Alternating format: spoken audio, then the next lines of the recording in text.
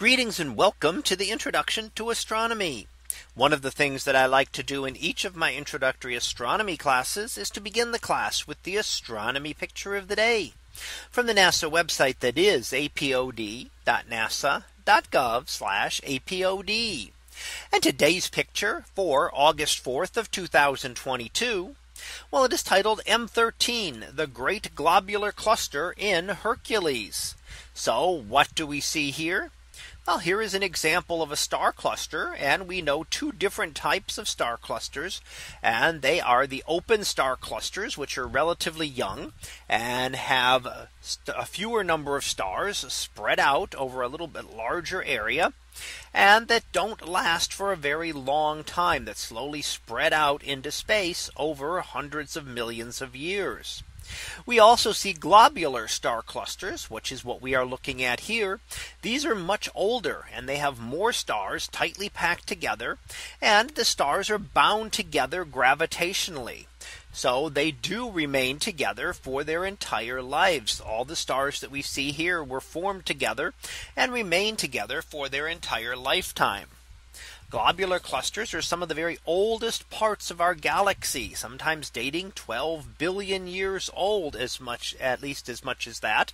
And they are sort of the original parts of our galaxy left over from its formation. So why do we want to study them?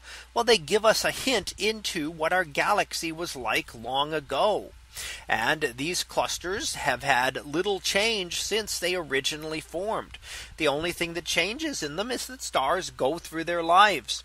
So for some of the older star clusters, the ones that are 10 or more billion years old, even the stars like our sun that formed that long ago have now gone through their lives and are gone.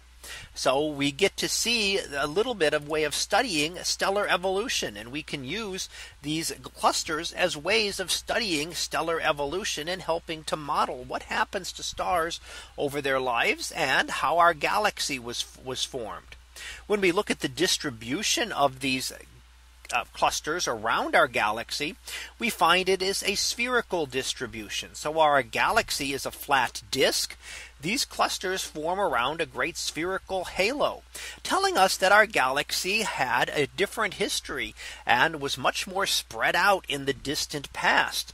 So it may have been a much different galaxy that was spread out more in three dimensions, more significantly, more of a spherical distribution when these globular clusters formed. And then when the galaxy condensed down and collapsed down into the disk we see today, the clusters were left behind, giving us that insight into what our galaxy looked like long ago. So studying some of these very old clusters gives us insight not only into stellar evolution, but into the origin and early history of our galaxy as well. So that was our picture of the day for August 4th of 2022.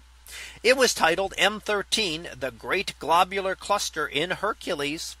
We'll be back again tomorrow for the next picture, previewed to be a beautiful Trifid. So we'll see what that is about tomorrow. And until then, have a great day, everyone, and I will see you in class.